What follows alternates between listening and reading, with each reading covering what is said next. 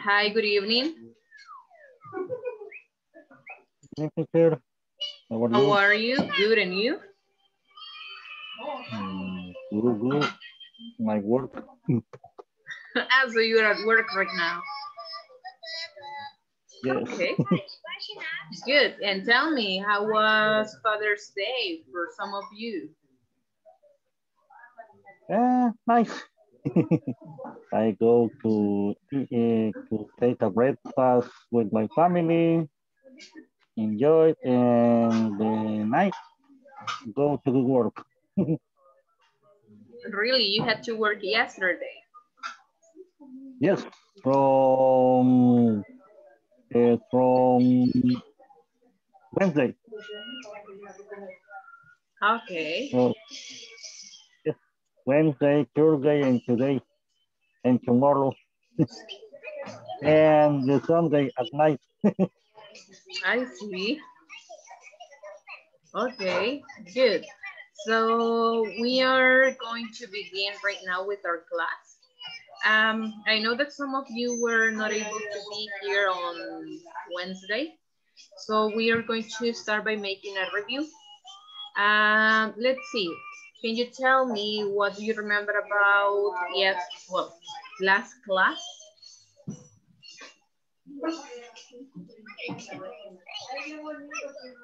Do you remember? Me no picture. I don't connect to class. I have a lot of work. Okay. So let me see, probably Miguel can tell us a little bit about the things that we studied.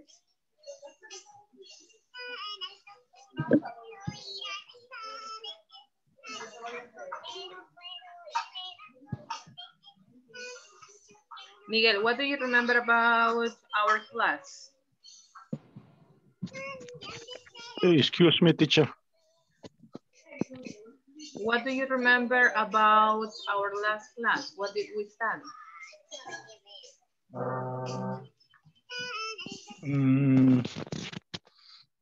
Me pregunta que qué vimos en la clase anterior. Así es.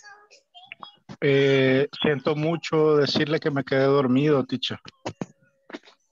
Ok. Yo creo que lo notó, ¿verdad? Probably till the end, hasta el final nos dimos cuenta Sí, que nos había abandonado.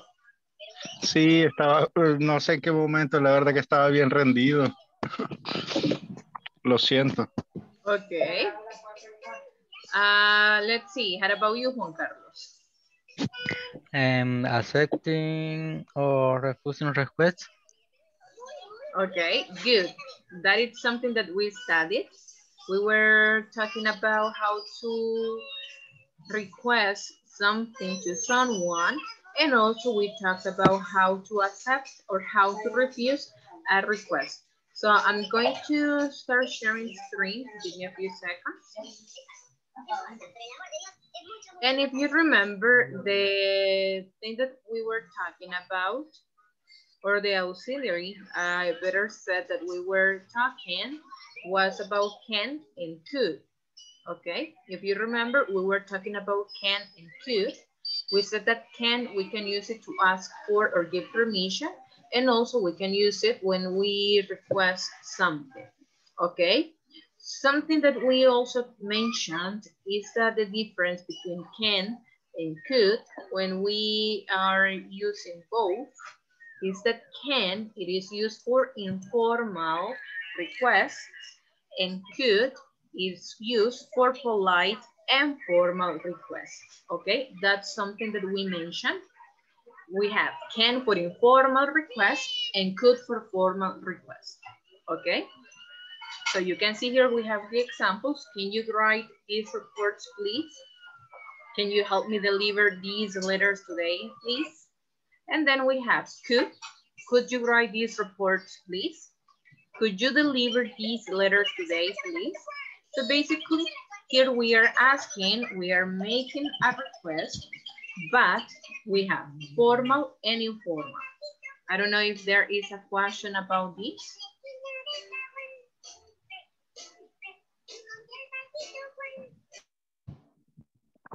El patito Juan. Okay, yeah, I know.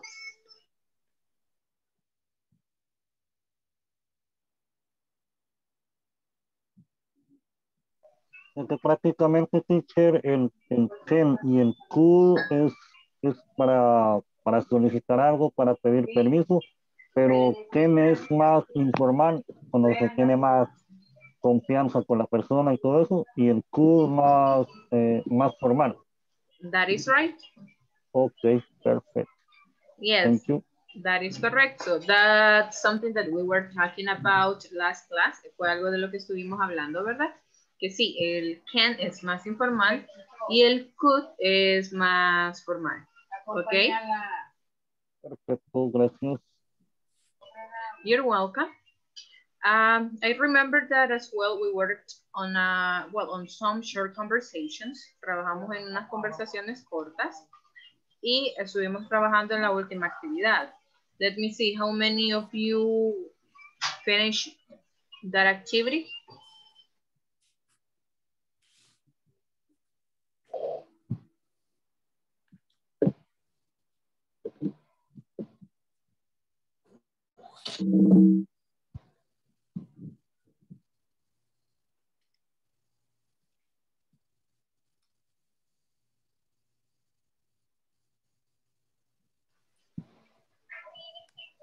Okay, so I'll share screen right now. Okay, so that was the last thing that we were doing on Wednesday. You were going to write 5 requests that your boss could ask you for next week. I remember that some of you finished and some others couldn't. And I need to know what are those requests that you have for next week, or what do you think your boss can ask you to do next week? Let's see, Juan Carlos.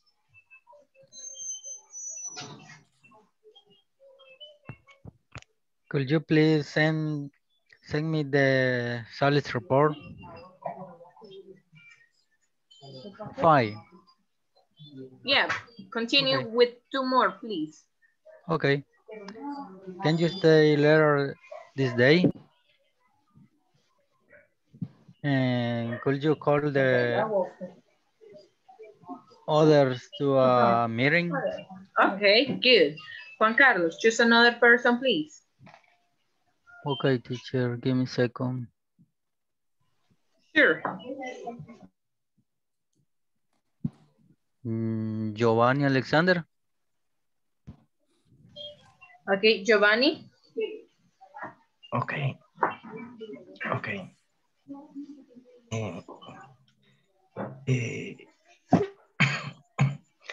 Yeah. Can you call partner?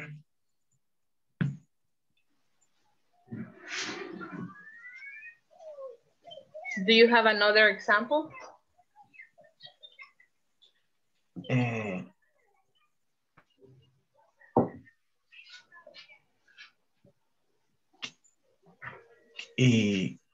With can or could?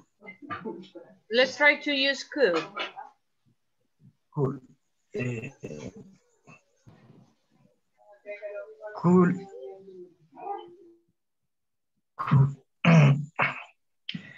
Could you refresh the budget? Okay, thank you, Giovanni. So let's see, Reynaldo, how about you?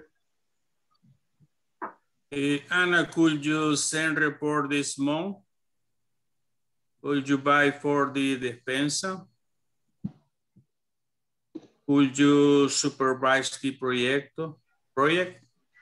Could you train new sales people? Okay. Thank you, Reynaldo. Excellent. How about you, Silvia?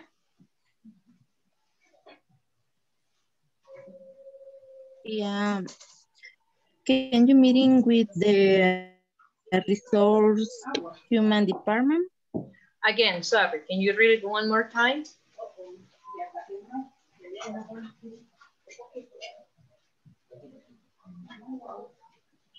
Silvia? you meeting with the resource human department? Okay. Could you buy the new economic magazine?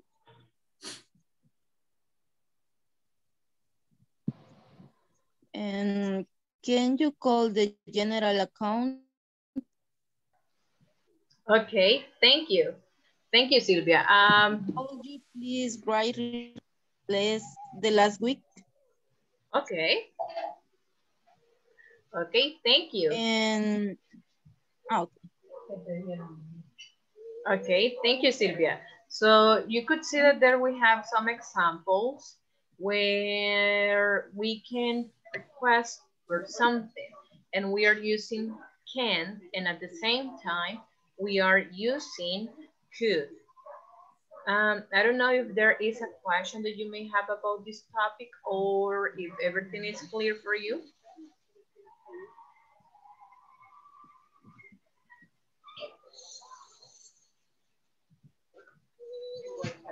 No, no questions?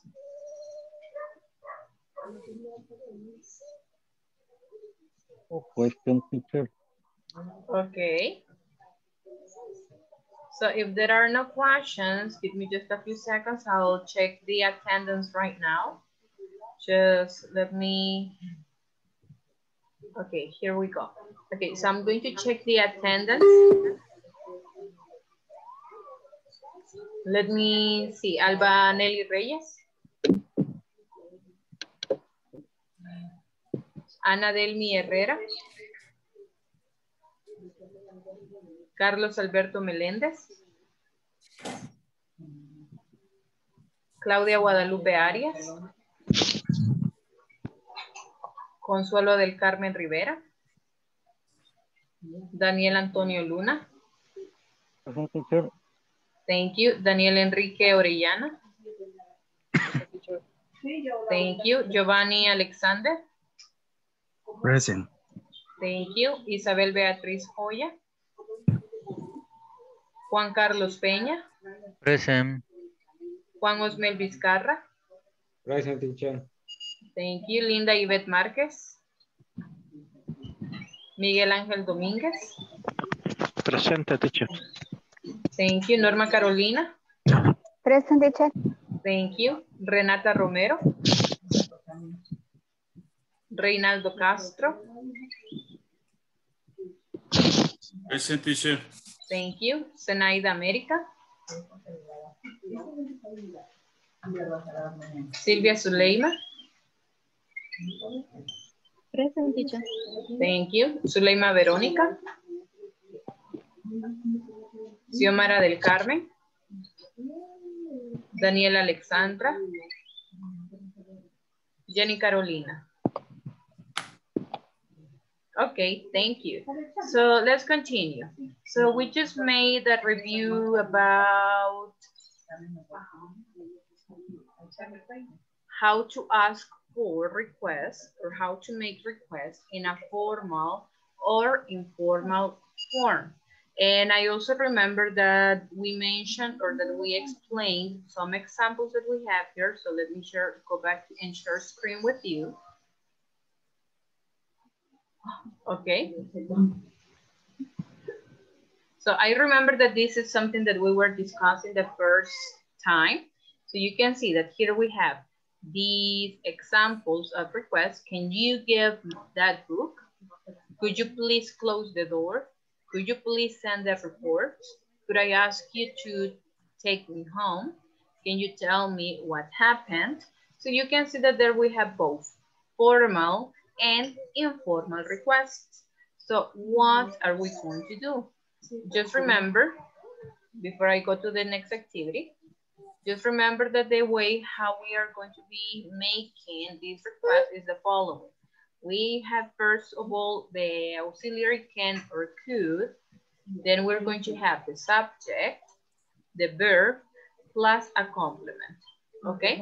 So that's the way that we are going to be making requests, okay? So what we are going to do right now is the following. I need you to think at least in 2 requests, okay? Formal or informal, that you can ask a friend, a co-worker, or any person you want, okay? So you're going to write 2 requests, one formal and one informal, okay? And then we are going to share them with the class. So I'll give you time, I'll give you 3 minutes, okay? Necesito que me hagan, yes? Una pregunta, teacher. Con el can y con el call, el verbo siempre lo vamos a poner en su forma normal.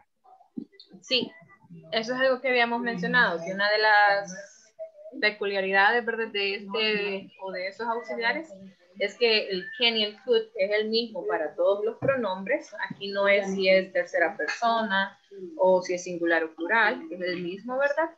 Y aparte de ello, el verbo siempre va a ir en su forma normal. Okay, thank you, teacher. You're welcome. Okay, so let's start writing your examples. I need 2, one formal and one informal, okay?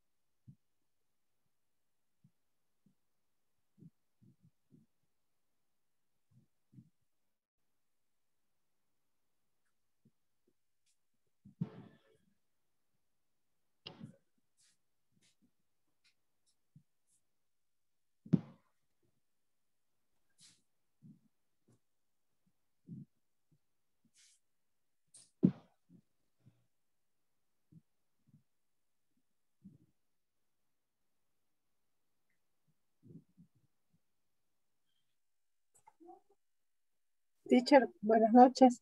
La indicación que dio es que vamos a hacer oraciones con el can y can. Yes, that is correct. We are going to write 2 requests, one using can and another one using could, okay? Okay, okay, thank you. You're welcome. So let's see, did you finish for the ones that were here before?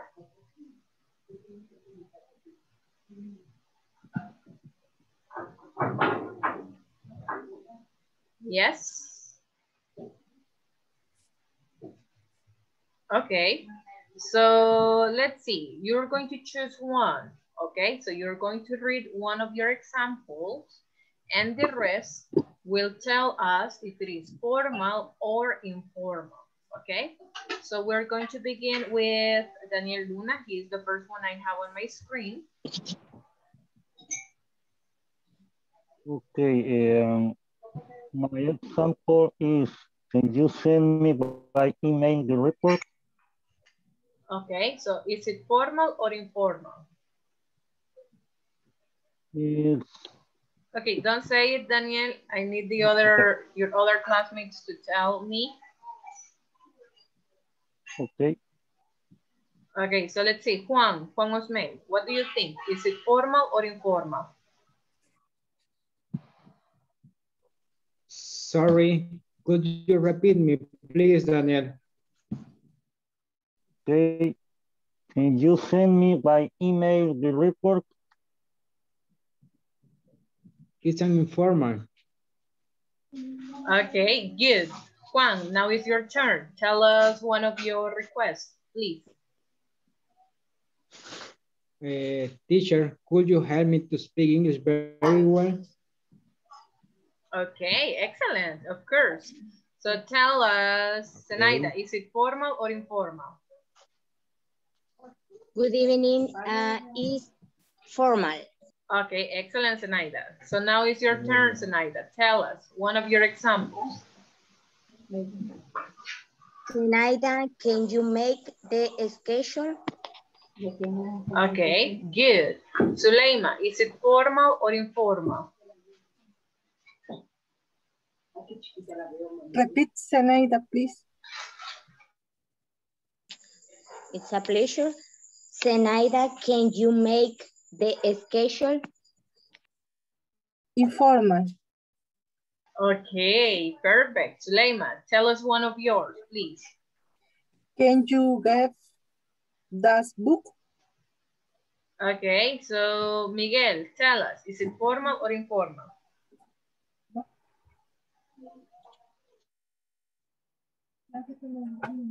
Repeat, please, teacher. Can you give that book? It's informal. Okay, Yes, perfect. So Thank now you. you, Miguel.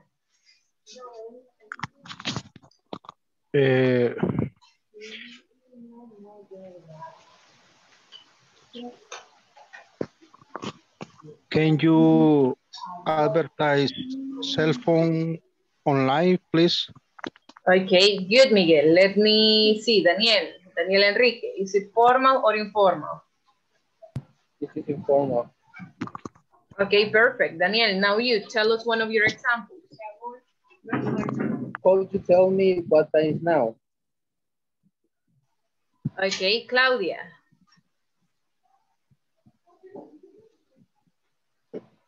Perdón, teacher. So you need to tell us if the request that Daniel told us is formal or informal. Please repeat que voy entrando. Disculpe que voy entrando. No la escuché. Okay. Okay. Could you tell me what time is now? Formal. Could you tell me? Formal. Okay, good, Claudia. Let's see. The next one is going to be Reynaldo. Reynaldo, read one of yours, please.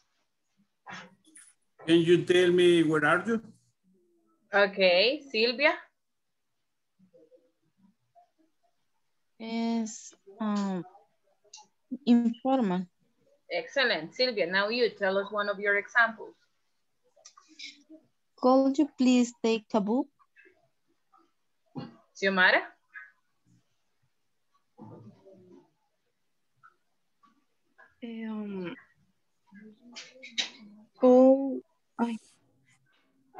Please call the bank.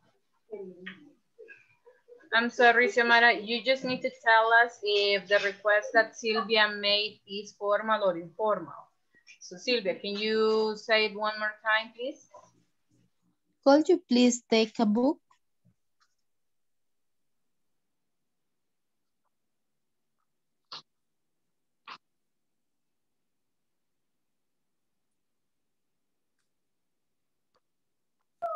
Xiomara, is it formal or informal? Formal. Please call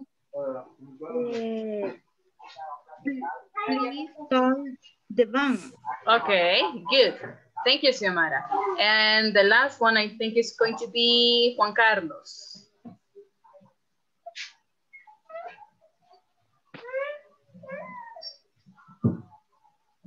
Sorry, teacher, I don't listen very well.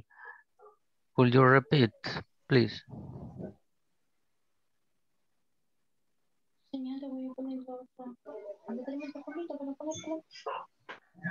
Xiomara? I don't listen.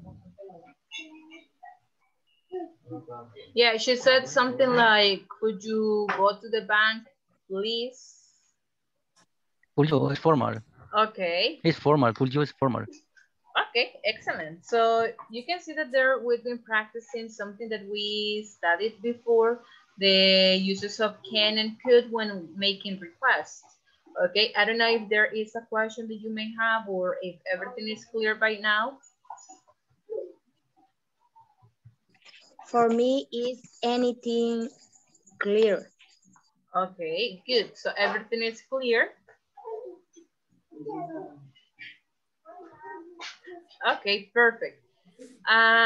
Let's continue. If you remember last class, we worked on an exercise using only could, right? Could for request. So now we are going to continue working on that. So I'll share screen but this is something that we are going to be doing here, okay? We're not going to go to breakout rooms, and I need you to change the information that we have, okay? So we're not going to be using the same information that you shared on Wednesday, but we are going to make different examples. So if you remember, we had these. I'm going to Starbucks. Could you please get me a cup of coffee? We're not going to be using could. We are going to use can, okay? So can you please, or can you get me a cup of coffee? Or can you get me a cup of coffee and some bread, please? So we are going to be changing. Then you can see we have, I'm going to the library. Can you please give this book back?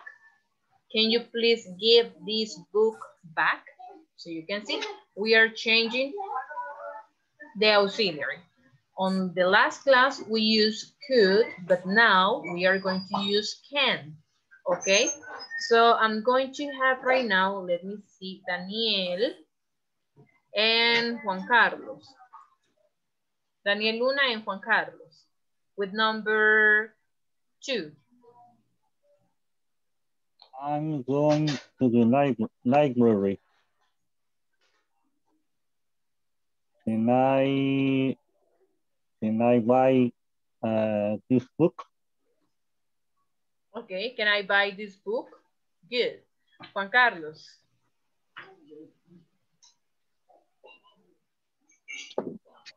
I'm going to our English class.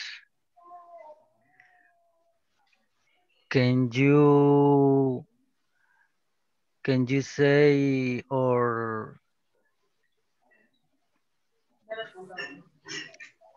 English class teacher that I don't going?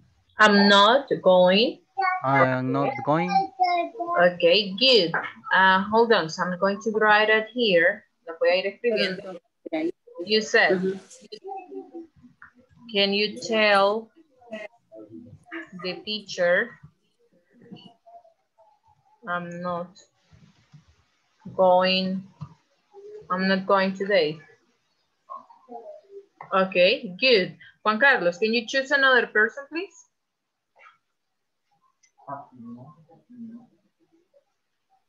Okay, teacher. And yo le digo Silvia. Okay, Silvia, let's see the next one. Thank you, Juan Carlos. You're welcome. La 4, ¿verdad? Yes, we are on number 4. Could you please get me a cookie?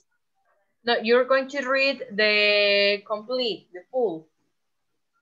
Okay. I am going to the kitchen. Could you please get me a cookies? Can you please, or could you please? Get me a cookies.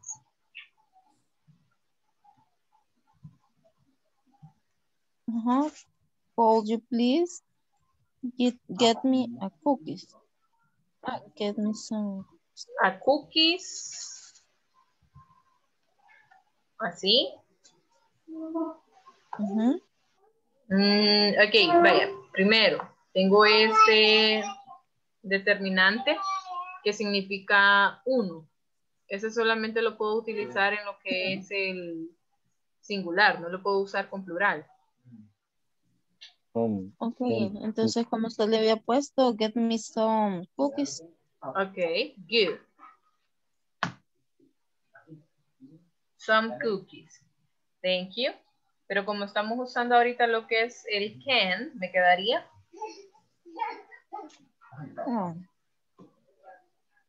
Can you... Así igual. Can you please get me some cookies?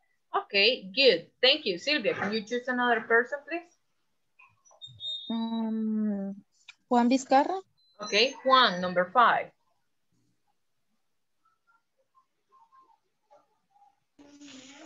I'm going to London. Can you come with me, please? Okay, excellent. Can you come with me, please? Okay, good. Juan, can you choose another person, please?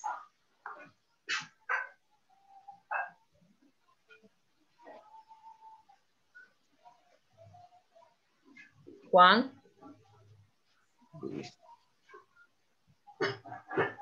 Ok, teacher, vamos a ver una suertuda, vamos a elegir. Ok. Sí. A doña Zulema Melgar. Whom, sorry?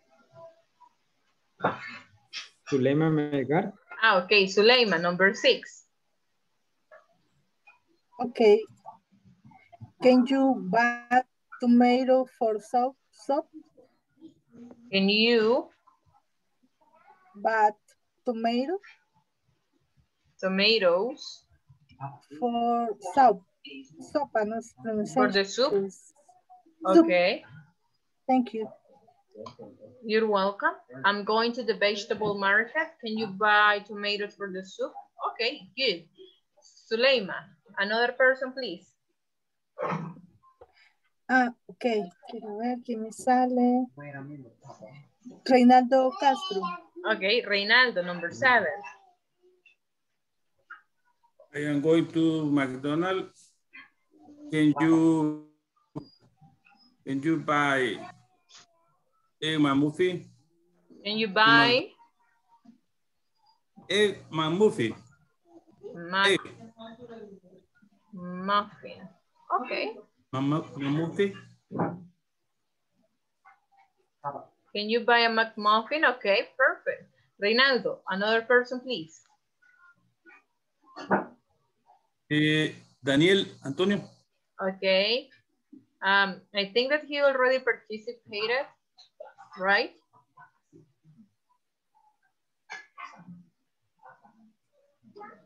Ya participó Daniel, si no me equivoco. Ya. Sí.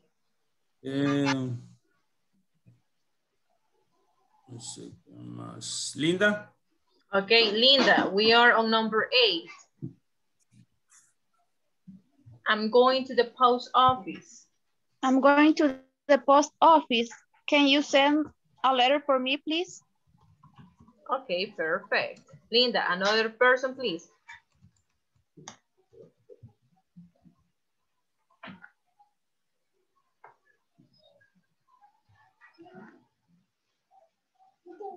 Linda, another person.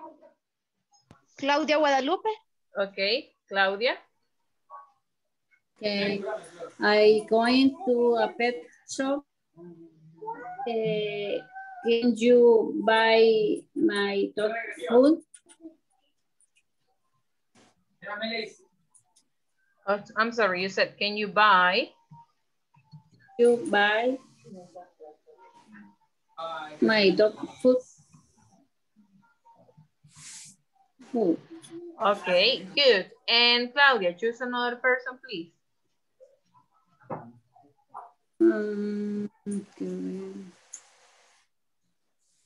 Ana.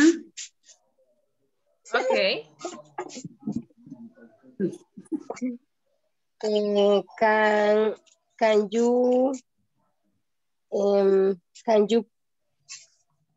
you send your bring me my blouse my blouse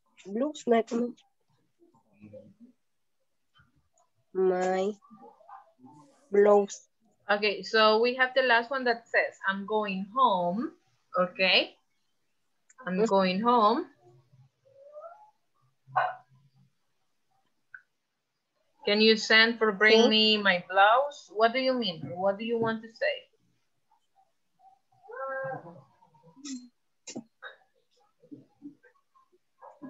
Hola. What do you want to say? ¿Qué es lo que quiere decir?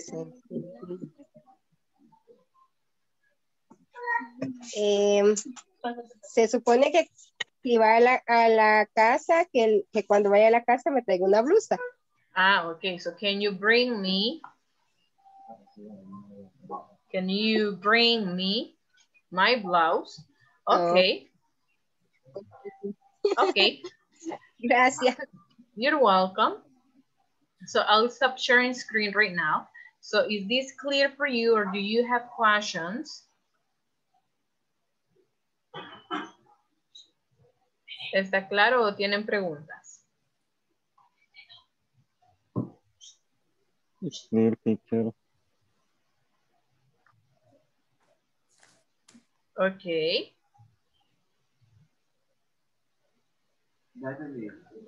Okay, good. So if there are no problems or questions about these auxiliaries or what we've been talking about, we are going to move and we are going to finish working basically on the student's book. There is a reading that we haven't done yet, so we are going to do it right now. And we are going to go to page 44.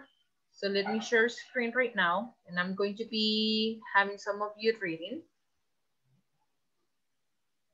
Okay. So if you remember, this unit is basically about tech support. That's something that we were talking about. We studied the uses of would like and would like to. Now we were discussing about can and could for making requests. And we're going back basically to tech support. Okay, so we have this reading and the instruction says read about printer quality and answer the questions below. Let me see, someone that hasn't participated. Carlos.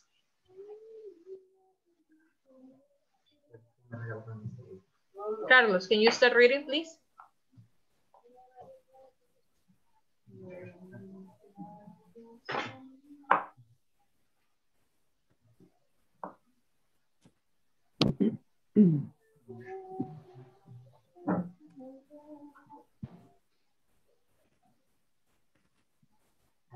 Carlos, I'm sorry, but we cannot hear you.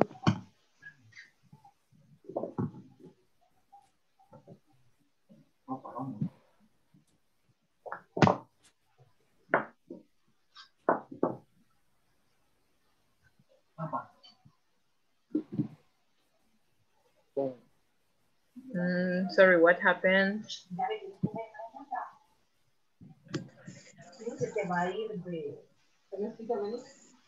Carlos.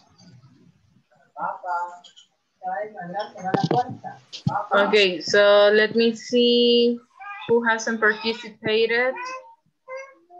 Okay, thank you, Zenaida. Teacher, only read. Yes, only read.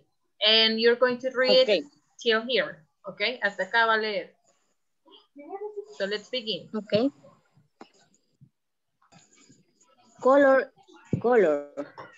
is important for users who need to print page for presentation or maps and other pages where color is part of the information. Color printers can also be set to print only in black and white. Black and white. Black and white. Black and white. And white. Thank you, Zenaida. Let's see. We're going to have, let me check. Hello. Hi, Carlos. Okay. Hoy sí ya se le escucha. Okay, sorry. So continue, please. Color. Color printers. Color printers are more expensive to operate since they use two ink cartridges, one color and one black ink that need to be replaced after a certain number of pages. Users who don't have a specific need for color and who print a lot of pages will find a black and white printer cheaper to operate. Okay, thank you, Carlos. Let me see, we're going to continue with Xiomara.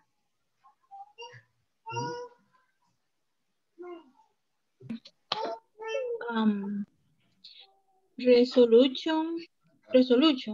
Resolution.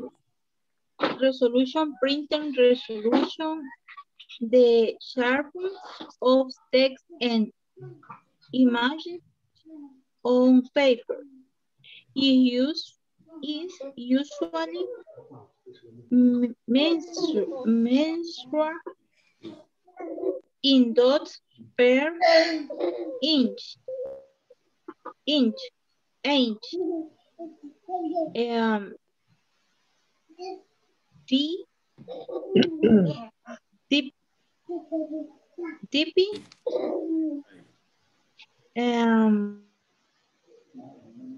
Months in an inexpensive printer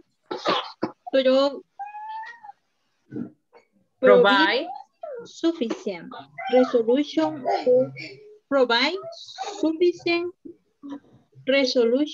for most purposes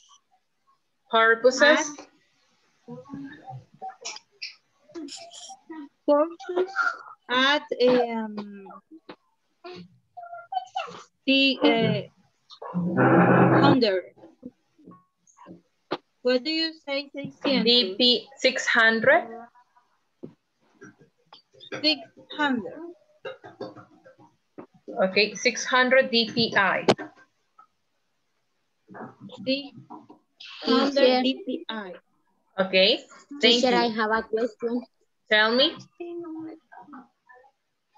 What does mean DPI? It says here that is dots per inch. Son los puntos por pulgada. Dots per inch. We have it here. Dots per inch. DPI. Okay. Thank you, teacher. You're welcome. Let's continue, Norma. Speed. If you do much printing, the speed of the printer becomes important. Inexpensive printers print only about 3 to 6 sheets per minute. Color printing is slower. More expensive printers are much faster. Okay, thank you. Then we have the last one. Let me see who hasn't participated. Or do I have a volunteer?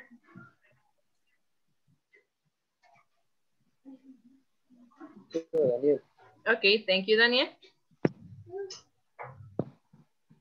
Okay. Memory. Most printers come with a small amount of memory. For example, 1 megabyte that can be expanded with the user. Having more than the minimum amount of memory is helpful. Be faster. When printing on page, when large image or table with lines around 10, which the printer reacts as a larger image. Okay, thank you. So you can see that here we have this information about the qualities, well, about the printer qualities. So you can see that we're talking about color, resolution, speed, and memory. Before we go to the next activity, I just had feedback about pronunciation, or probably I'm going to read it for you. So we have color. Color is important, okay, important for users who need to print pages for presentations or maps and other pages where color is part of the information. Color printers can also be set to print only in black and white. Color printers are more expensive to operate since they use 2 ink cartridges, 1 color and 1 black ink, that need to be replaced after a certain number of pages.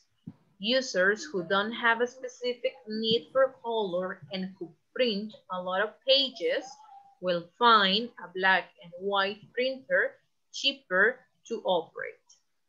Resolution. Printed resolution the sharpness of text and images on paper is usually measured in dots per inch, dpi. Most inexpensive printers provide sufficient resolution for most purposes at 600 dpi. Speed. If you do much printing, the speed of the printer becomes important. Inexpensive printers print only about 3 to 6 sheets per minute. Color printing is slower. More expensive printers are much faster. Memory. Most printers come with a small amount of memory, for example, 1 megabyte, that can be expanded by the user. Having more than the minimum amount of memory is helpful and faster when printing out pages with large images or tables with lines around them, which the printer treats as a large image. Okay? So this is just for you to check on pronunciation. I don't know if you have a question about the pronunciation of a word or probably the meaning of any of them.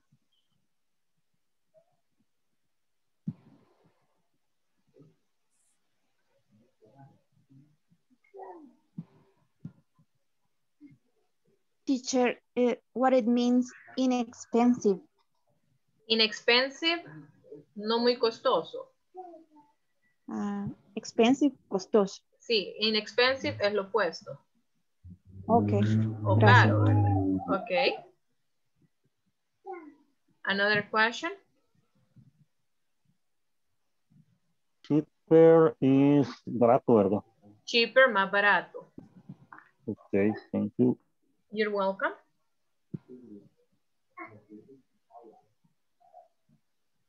Okay, another one? Purposes, teacher. I'm sorry? Purposes. Purposes.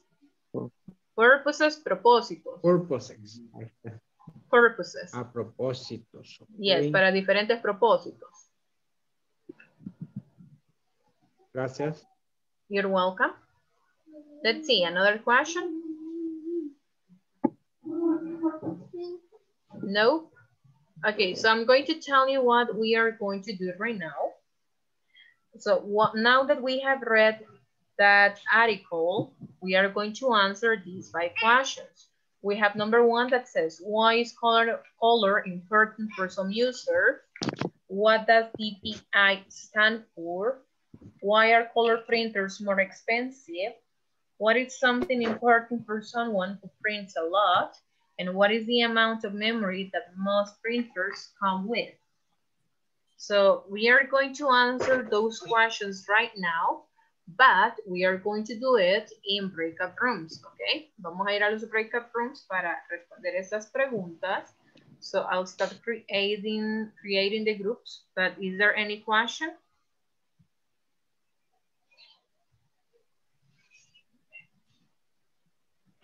Questions? No. No question. No questions? Okay, so let's go right now. So let's begin working on it, okay?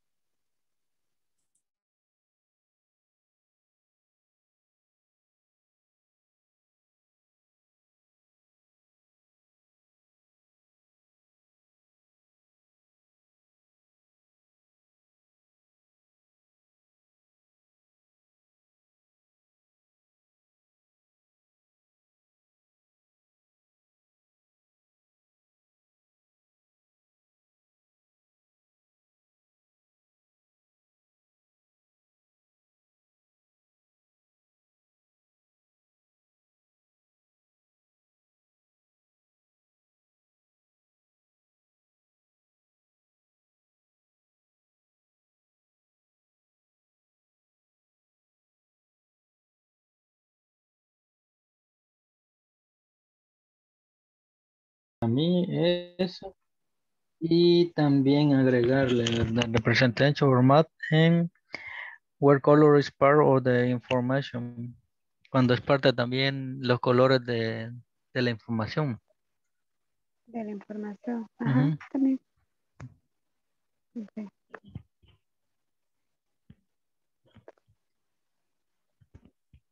Muy bien, Joa. Sí, sí, lo veo acá lo que están diciendo está en las primeras dos líneas.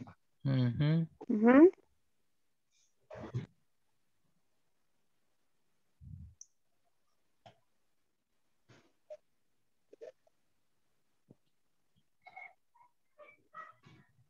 Y en la 2 sería is usually measured.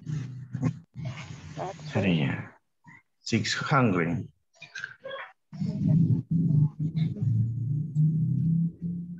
600 dpi.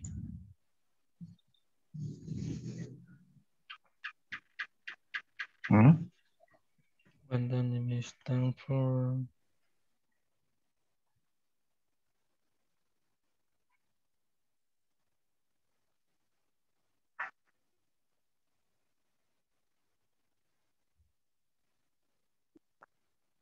Ujú.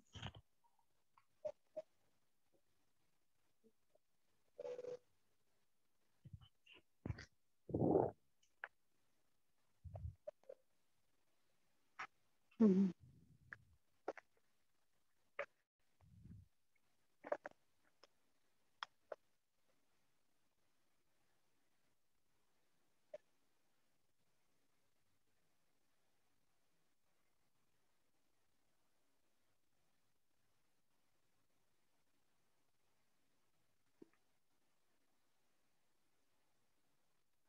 La 3 es more expensive, printers much faster.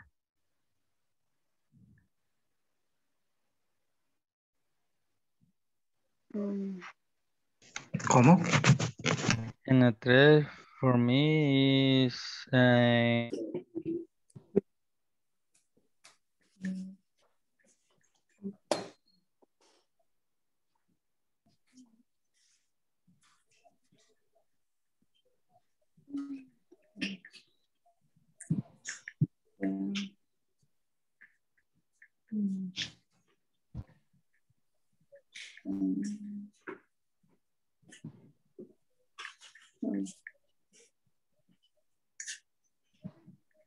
El único que encuentro la respuesta aquí es 600 dpi. Sí, también yo. ¿Qué significan los puntos? Dice. Solo. At 600, at 600 dpi. ¿Mm? Y no encuentro nada más. 600. ¿Verdad? Ujú.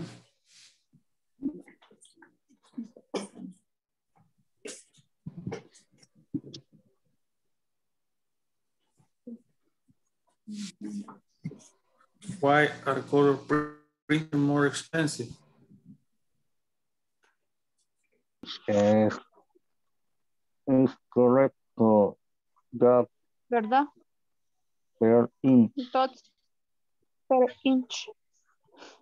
Mm. Number 3. Why are color printers more expensive?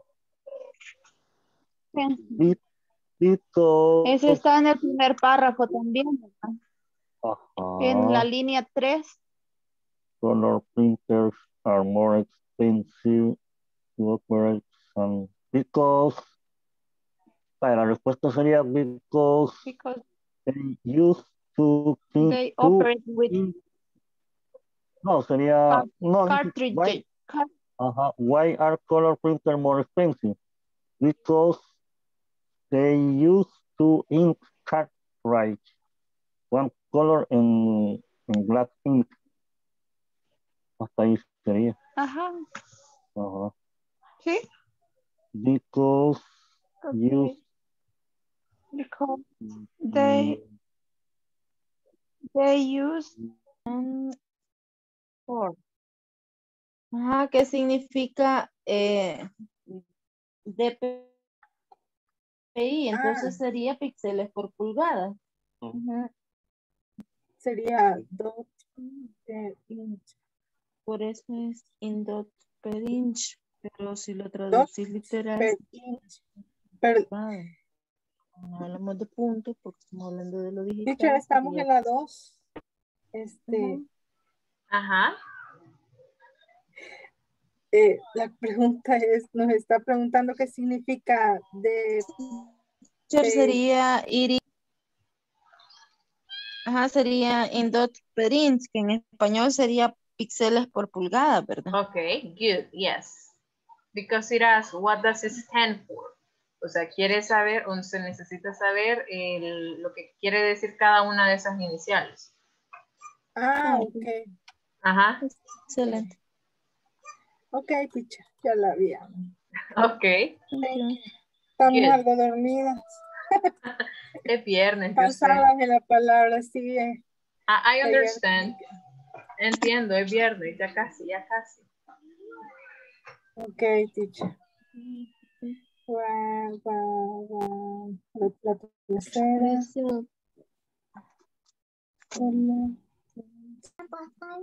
¿Esa dónde está? ¿Cómo? ¿Esa dónde está? En ¿O esa es la color. que le vamos a dejar? En color.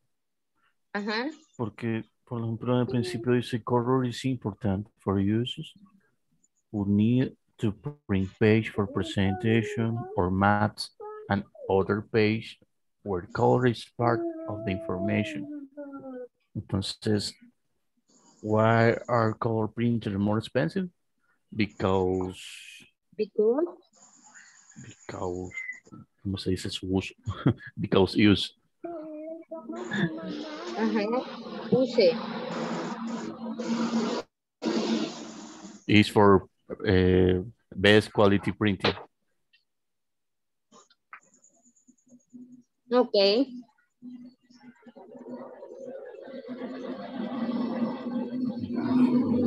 ¿Cómo quedaría?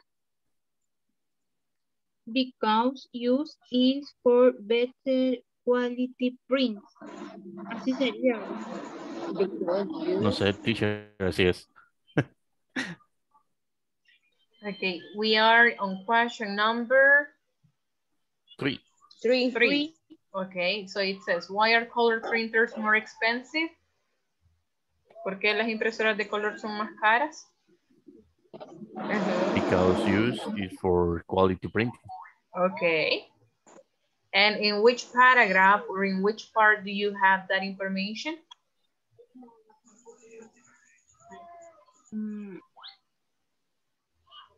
Number 3. Number 3? Yes. Pen. Okay, let me share this with you right now. I'm here. Okay, so if you read here, it says color. Okay, here on the third line, color printers are more expensive to operate since, since quiere decir porque, since they use 2 ink cartridges, okay? Since they use 2 ink cartridges. There you have the answer. 1 color and 1 black ink, okay? And as it says, that need to be replaced after a certain number of pages. Okay.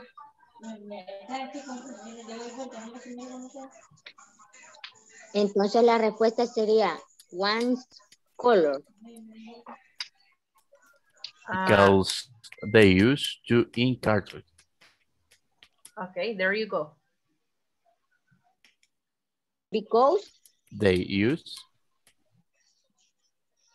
2 ink cartridge.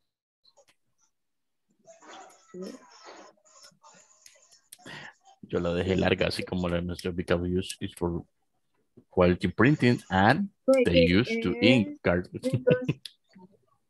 Entonces use is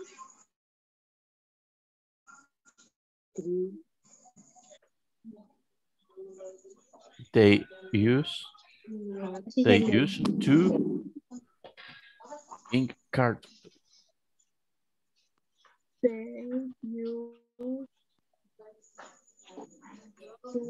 The answer is because they use to ink cartridges. Yes. Some important for someone to print a lot. Important for amount of money. Okay, number 4. What is something important for someone who prints a lot?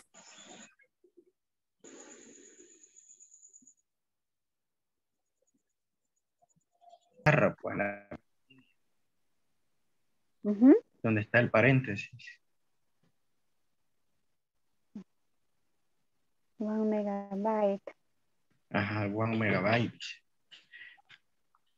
Le podemos poner también lo siguiente. That can be expanded by the user.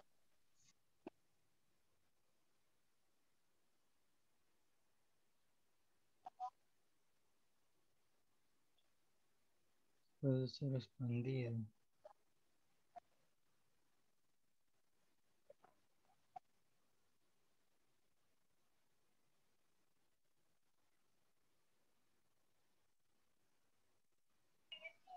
Okay, did you finish?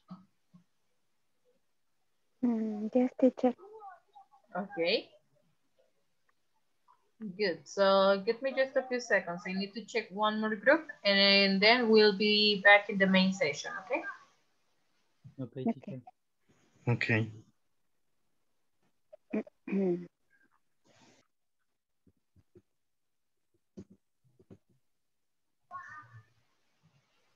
Hi, did you finish? No falta, teacher. How many questions are you missing? 3 questions. 3. So you're missing 3 questions? 2, number 4 and number 5. Number 4 and 5. Okay, so I'll give you more time.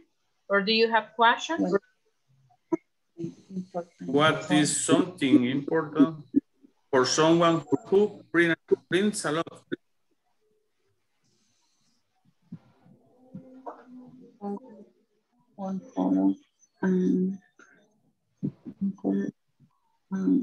Teacher. Tell me. Es amount. Cantidad. Cantidad. Perfecto, gracias. You're welcome.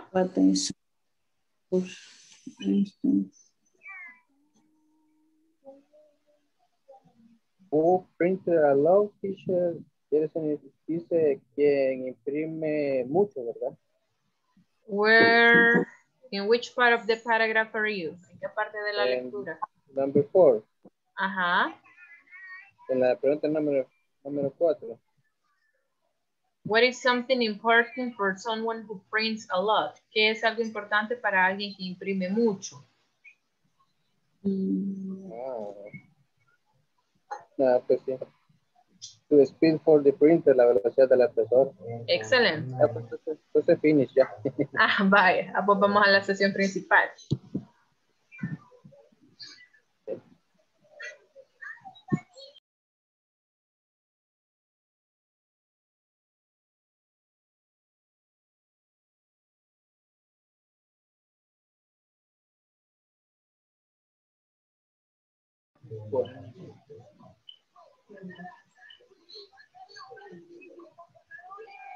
Okay, hi. Teacher. No. Okay, so I'm going to check attendance right now before we move to the exercise. Let me see. Albanelli Reyes. Anadelmi Herrera. Present, teacher. Thank you. Carlos Alberto. Present. Ok. Claudia Guadalupe. Present, teacher. Thank you. Consuelo del Carmen. Daniel Antonio Luna. Present, teacher. Thank you. Daniel Enrique Orellana. Present, teacher. Thank you. Giovanni Alexander. Present. Thank you. Isabel Beatriz. Juan Carlos Peña. Present. Thank you. Juan Osmel Vizcarra. Present, teacher. Thank you. Linda Ivette Márquez. Present, teacher. Thank you. Let me see. Miguel Ángel Domínguez. Presente, teacher. Thank you. Norma Carolina Villeda. Present, teacher. Thank you. Renata Romero. Reinaldo Castro.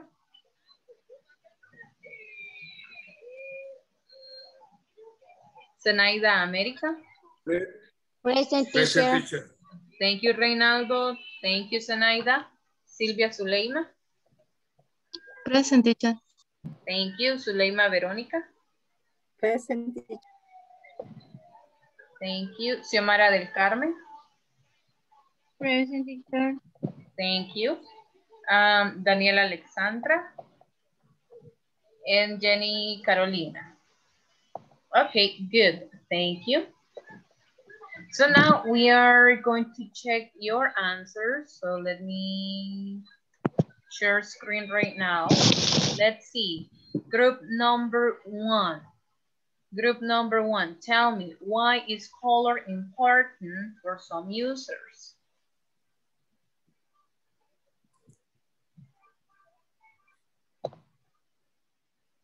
Who were in group number one? Let me see.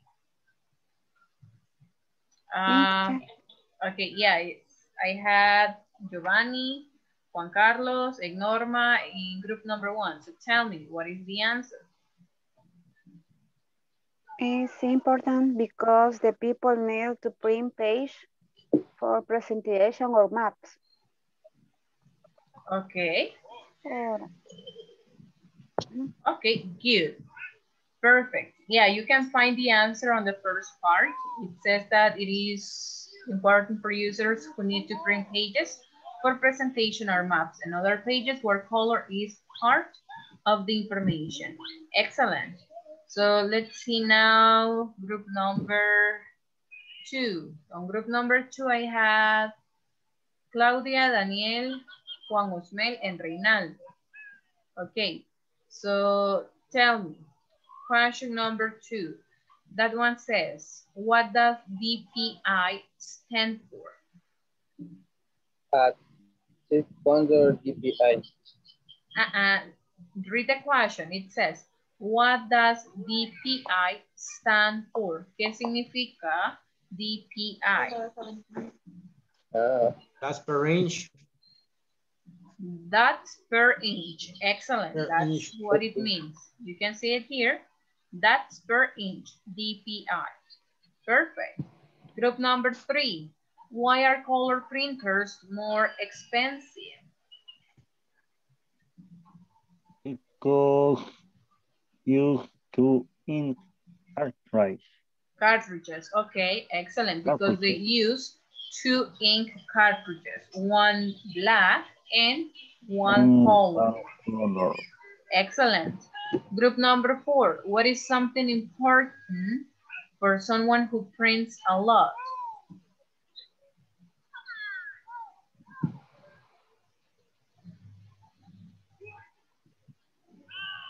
Group number four. Let me see. Group number four. We have Anna, Suleima. Only two of you. The speed for the printer. Okay, perfect. The speed for the printer. And the last question we have, what is the amount of memory that most printers come with? Group number five, Carlos, Zenaida, and Xiomara. The printers come with a small amount of memory. And how much is it? The that can be spent by the user. Yeah, but the question says, what is the amount? ¿Cuál es la cantidad de memoria?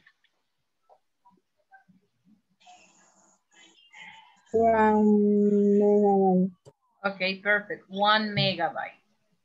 And as Carlos says, that can be expanded by the user. Perfect.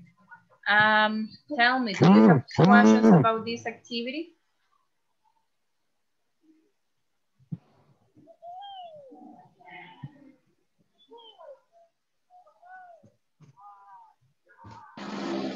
No questions? So was everything clear? Yes.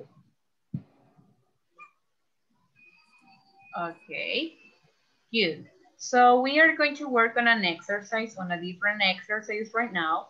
So I'm going to show you some scenarios and I need you to tell me, or I need you to think, what would you ask for or what would you do, okay? So let me share right now my screen with you.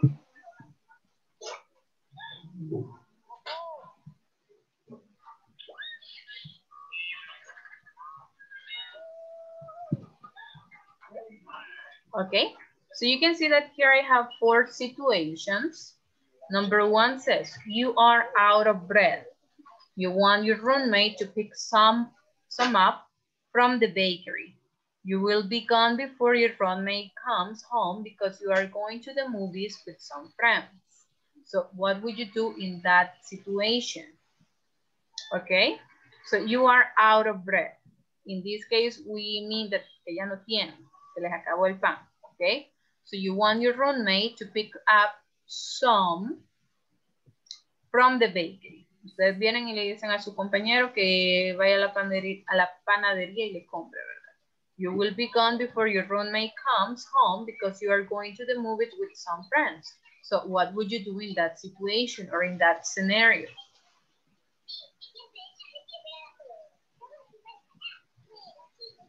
I tell to my roommate, can you buy for me bread, please? Okay. Well, yeah. Perfect. Yeah, we are giving some examples and I'll tell you later what else we're going to be doing. So let's see the second one. The second example says, or the second exercise says, you are out of milk. You want your roommate to pick some up from the grocery store. You will be gone before your roommate comes home because you're going out to dinner with some friends. Then we have, you are out of cat food. You want your roommate to pick up some from the pet shop. You will be gone before your roommate comes home because you are going to a concert with your brother. And the last one says, you are out of bananas. You want your roommate to pick some up from the vegetable market. You will be gone before your roommate comes home because you are going jogging in the park. So we are going to be working on these 4 situations and I need you to write as many requests as you can, okay? Necesito que trabajemos en estos 4 escenarios y me van a escribir las peticiones o solicitudes que a ustedes se les ocurran, ya sea usando el can o usando el could. Ya el compañero nos daba un ejemplo. Could you buy some for me, please? Or could you bring some bread for me, please? So that's what we are going to be doing right now. Es lo que vamos a estar haciendo ahorita, ¿verdad? No sé si le tomaron captura de pantalla a esta imagen. Yes? Yes. Okay.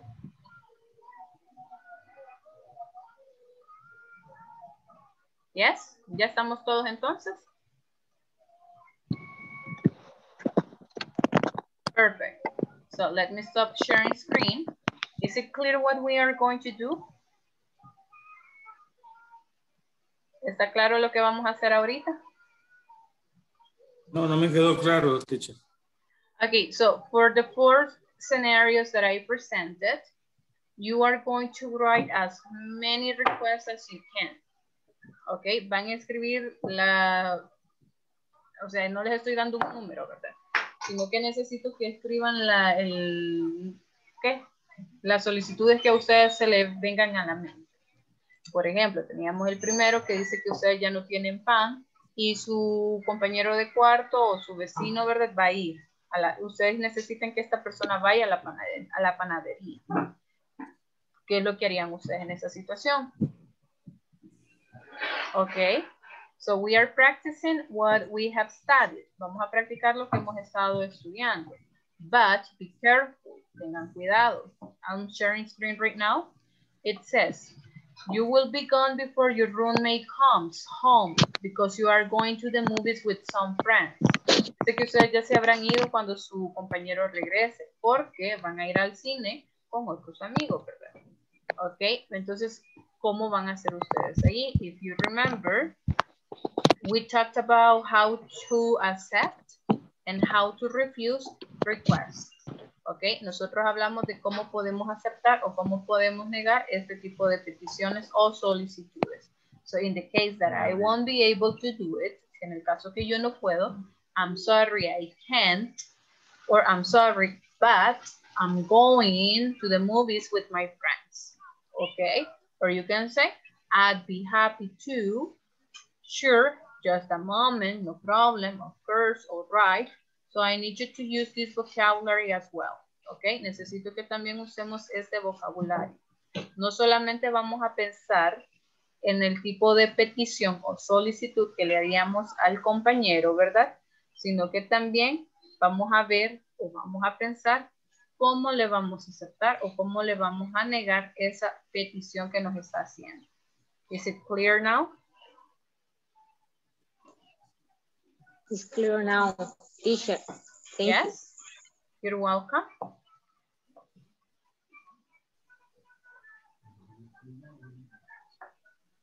Reinaldo? Teacher. Ajá.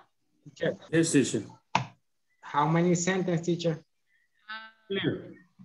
Thank you, Reinaldo. I won't give you a number. No le voy a dar número, ¿verdad? Because I need you to practice. Necesito que practique. Teacher. Tell me. How many sentences? Okay. ¿Cuántas oraciones? No les estoy dando un número específico, ¿verdad? Escriban las que ustedes puedan. Okay. Okay. So, do you want to continue working with the same people or do you want me to change you? ¿Seguimos con el mismo grupo o quieren cambiar? It's the same teacher. Teacher. The same people? Yes, please. Okay, so let's go. Yeah.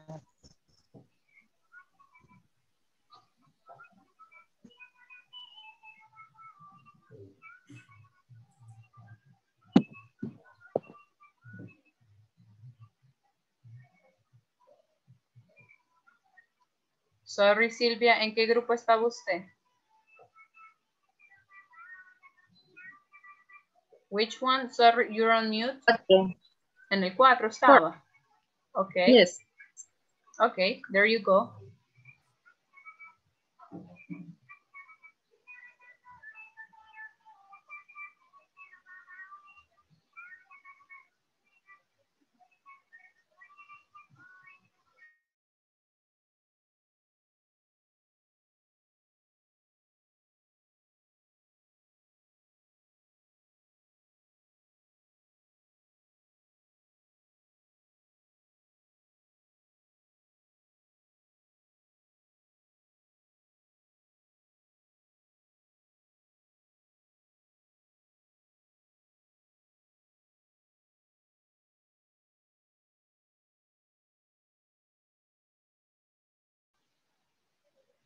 Hi, Ana.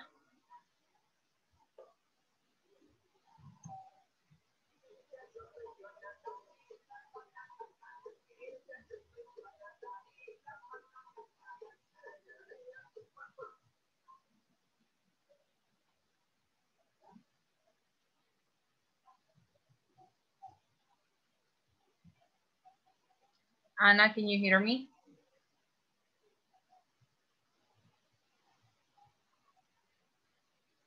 Juan.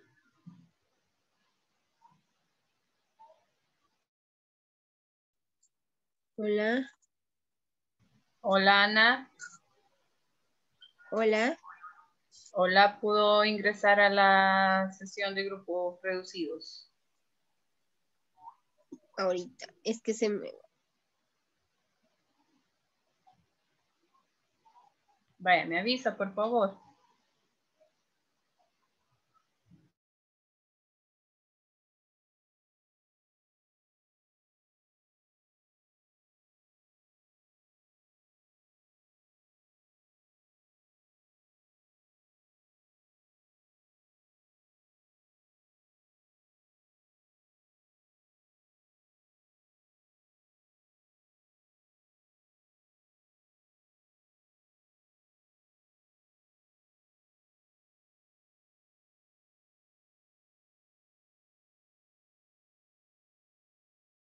Ahora sería can you go? Can you go? ¿Cómo? Can you, ¿Cómo dije? Can for you the go? bread, From. for the bread, for, Ah, for el pan, for. Ah, for. for. Puede ser tu from the bed. Bread.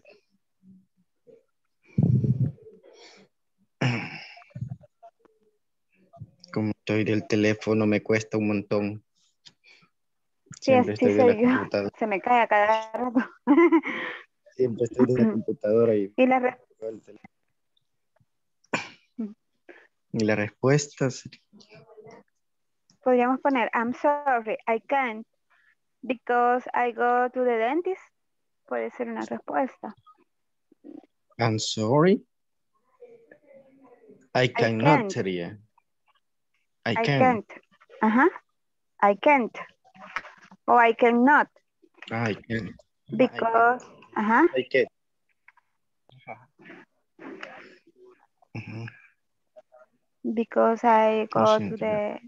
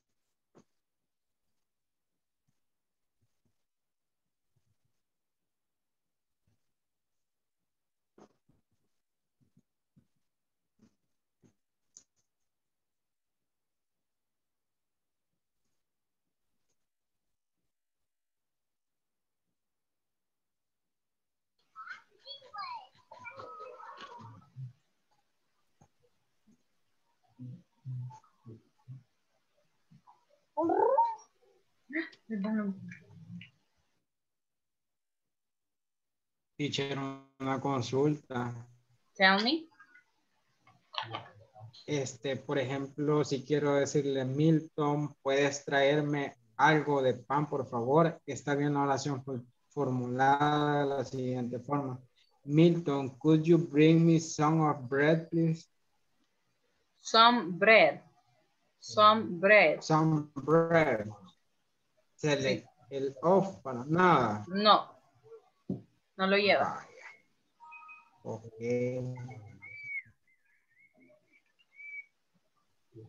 Thanks. You're welcome.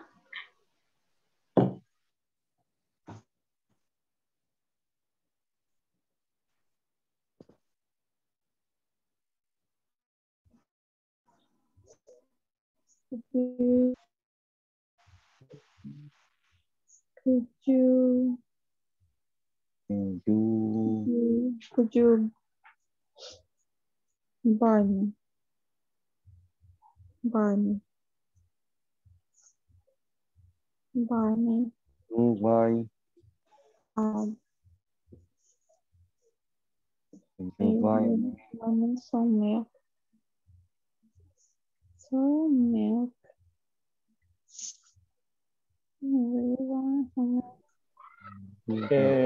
Don Dani la puede mover un poco hacia la derecha. Esta, así. La derecha. ¿Para acá? No, a la derecha. Muévala un poquito. Ah, ok. Gracias. Gracias. Bueno. Pero vamos a reducirlo por ahí. Está bien así.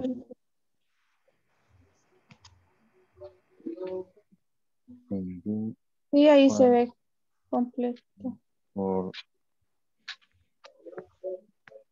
You will become before you. You will become before you room home. Room home. Possibly going out of the gym.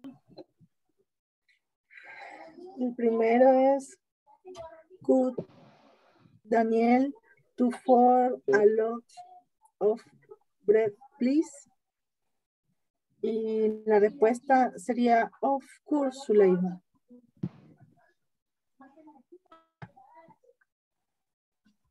Espéreme. Me repite, yo me quedé. ¿Cuál era la primera? Could Daniel, pues el ejemplo Daniel.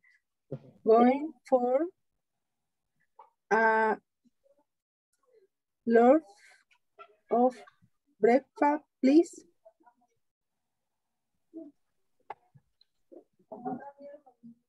Y él me responde, of course, Zuleima. Of course. Of course. No sé si así era como la entendí.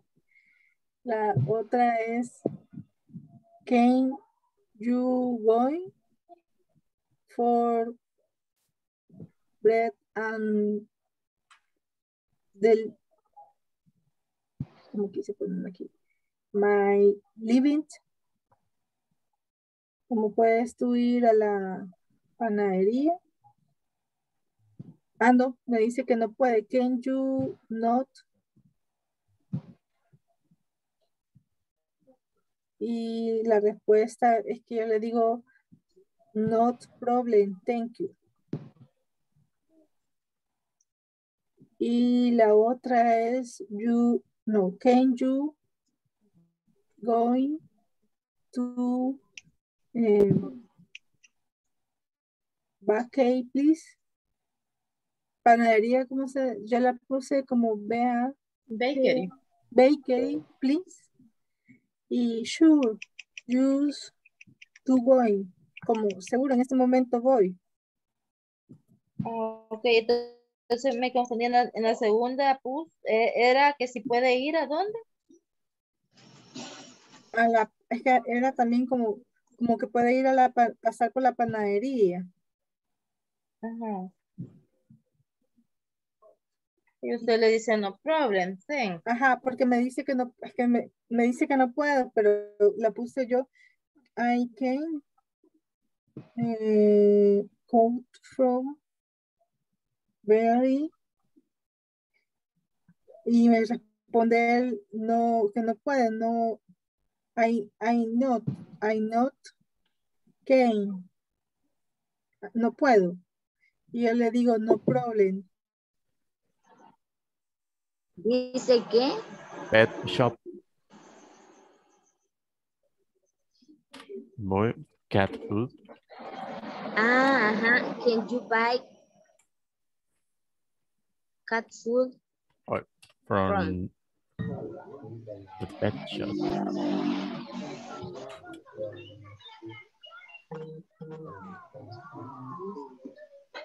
Así. Can you please? Carlos. Get me point? Sí. I can see that you are using there two verbs. Está usando dos verbos, get y buy. Okay, can you get me cat food from the pet shop? Okay. Okay. Get me cat. Y siempre la respuesta. From Should. the pet shop. And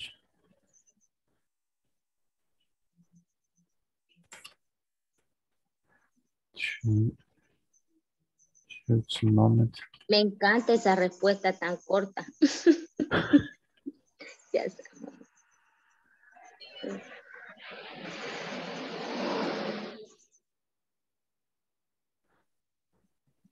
¿Así? Ok. Perfecto. Te felicito. Vamos con la otra.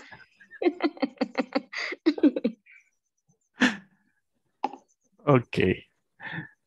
Banana. Sí, pero bien desobligada esa persona. ¿Qué te parece Okay. si ahí la hacemos con el cold?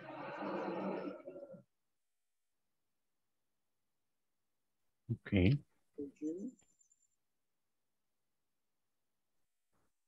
Could you get me bananas? Could you? Banana.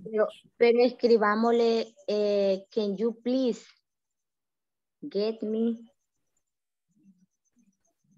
bananas from the vegetable market.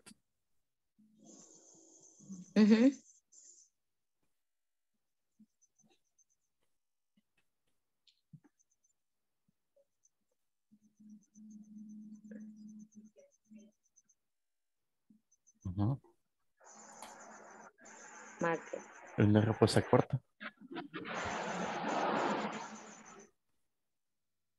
It's a pleasure. Con mucho gusto. Es un placer. O con mucho gusto. Creo que significa las dos cosas.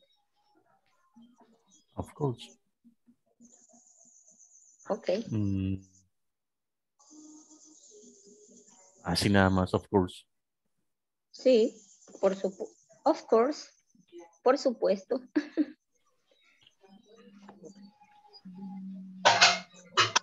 Ok, pero entonces hagamos otra. Bueno. No, pero...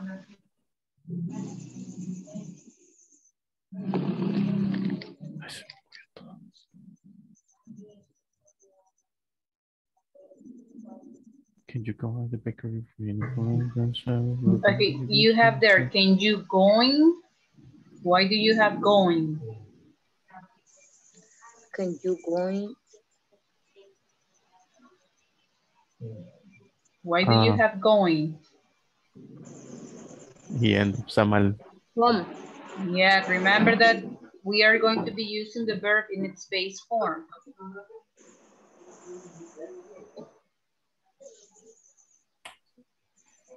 Can you go to the bakery? Can you go? Okay, to the bakery. Bakery for any bread. For any bread, okay. I'm sorry, but I'm very busy. I study for exam.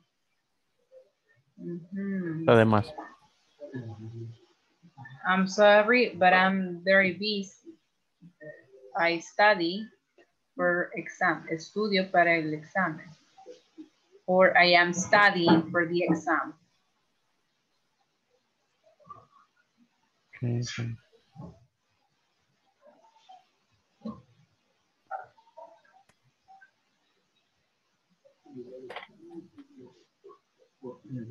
Oops.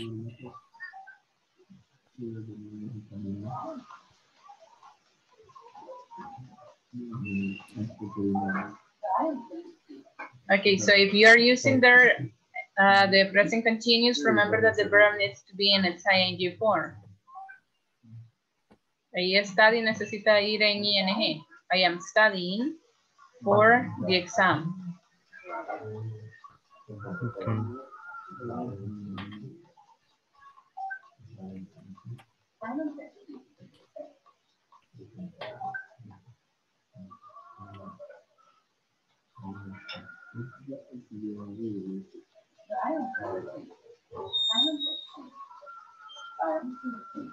Carlos, quitarle la Y al studies. No, así está bien. Ah. Sí, así está bien.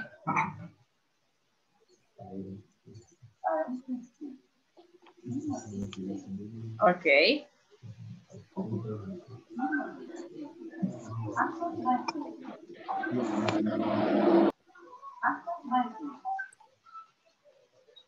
Okay, then we have, could you buy 2 bottles of milk? Of milk.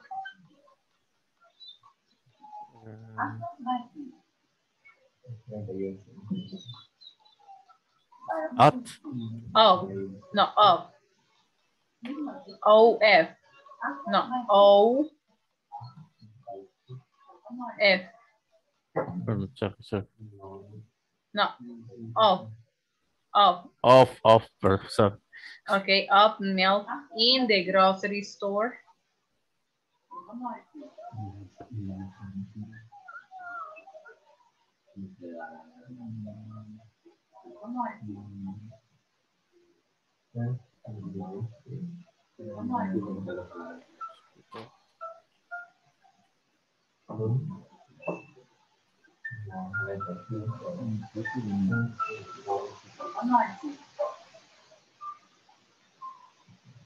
Okay.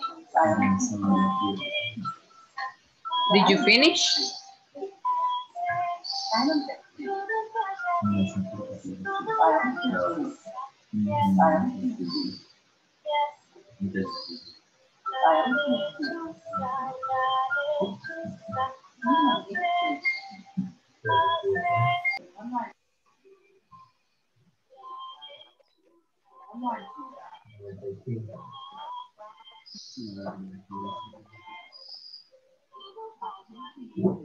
Hi, did you finish?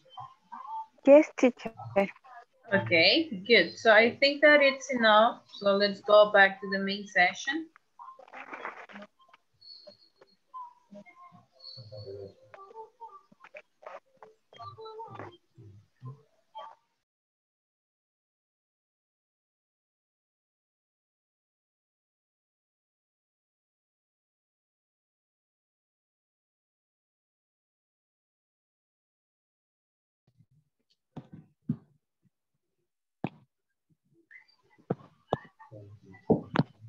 Okay, so let's check. Let's see what you have done.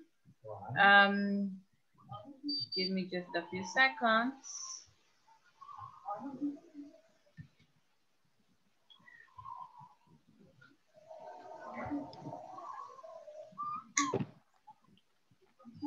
Okay, so let's see. We have the first situation or the first scenario. And let me see, group number 4. We are going to begin right now with group number 4. I have Ana, Daniel Enrique, and Silvia Suleiman. Tell me, what are your answers or your questions that you have?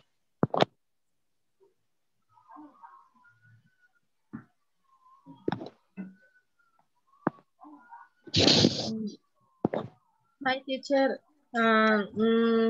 Todavía no terminábamos de darnos todos nuestra participación porque nos dividimos. Ajá. Solo tenemos algunas. Okay, so let's see, what do you have? Okay. Suleima, por ejemplo, hizo el del pan. Decía, can you buy me bread at the bakery? Of course, no problem. Okay. La siguiente, could you please go to the bakery for bread? Of course. Daniel decía, could you please buy me cat food at the pet store? Yes, I buy. Okay, thank you, Silvia. Las mías sería, can you buy me some milk? Sure, just a moment. Do you need some bread or only milk? Only milk. Okay. Good. And could you please say it in the refrigerator? Of course. Okay, perfect. Thank you, Silvia. So let's see now group number 5. Me salté el 5, miren. Okay, so 5, I have Carlos and Zenaida. Xiomara se desconectó también. Okay. Okay. First, can you go to the bakery for any bread? I'm sorry, but I am very busy. I am studying for exam. Number 2, could you buy 2 bottles of milk in the grocery store? Okay, no problem. And can you please get me cat food from the pet shop? Sure, just a moment. And could you please get me bananas from the vegetable market? Of course. Vegetable. Okay. Market, of course. Okay, good. Thank you, Carlos. So let me see group number 3. I have Daniel, Luna, Linda, Yvette, and Miguel. Okay, can you buy food for my cat? The brand is cat show with flavor to meat. Yes, I can, no problem. And Miguel, say another. Yeah. Can you add out of cat food? I don't have cats. Can you be gone before? Yes, probably. Can you add out of milk? Yes, every day. Can you add out of bananas? Yes, at Sunday. I'm sorry, Miguel, but what are you trying to say? Can you add out of bananas? What do you want to say? ¿Qué es lo que quiere decir? Que si en algún momento te quedas sin bananas. Yeah, but you are using can. Está usando el can. Es como que le dijera, puedes quedarte sin comida para gatos o sin pan. Por eso le dije, can you add of cat food? I don't have cats. Okay.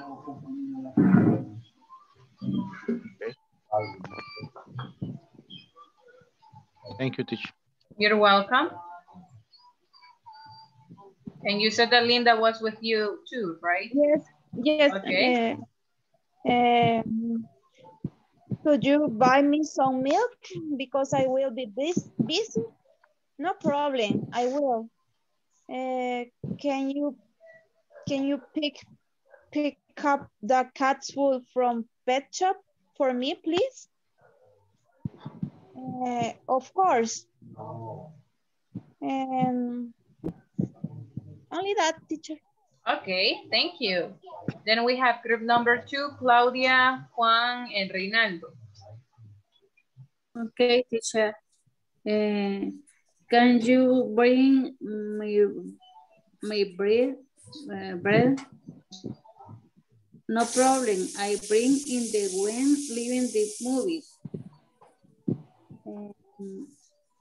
Can you buy my food for my cat? I am sorry. I can't. I can't. Can you buy milk for pets? All right. Can you buy some bananas at the market?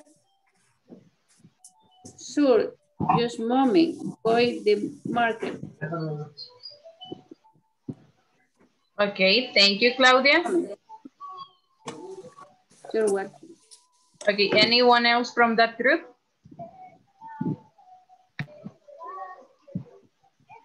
No? Okay, so we're going to have the last group that is, let me see, Giovanni, Juan Carlos, and Norma.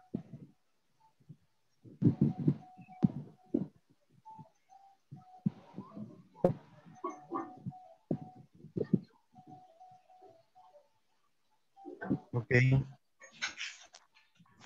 Can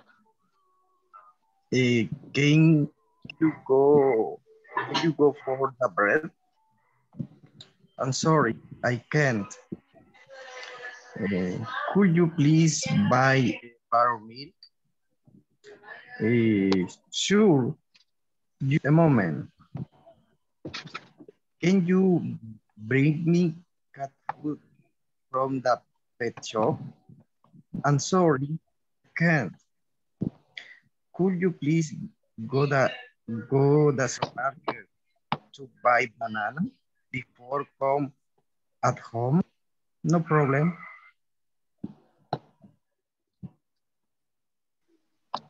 Okay, thank you.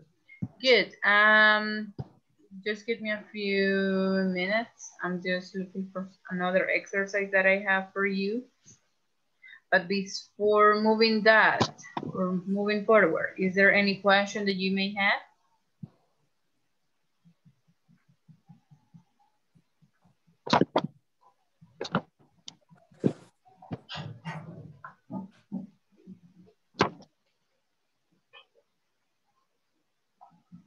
Do you have questions?